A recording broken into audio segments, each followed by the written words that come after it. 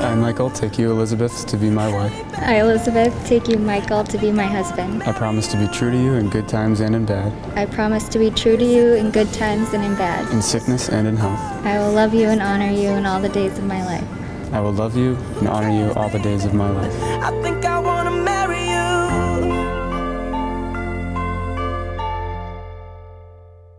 Just your hand on top of Elizabeth.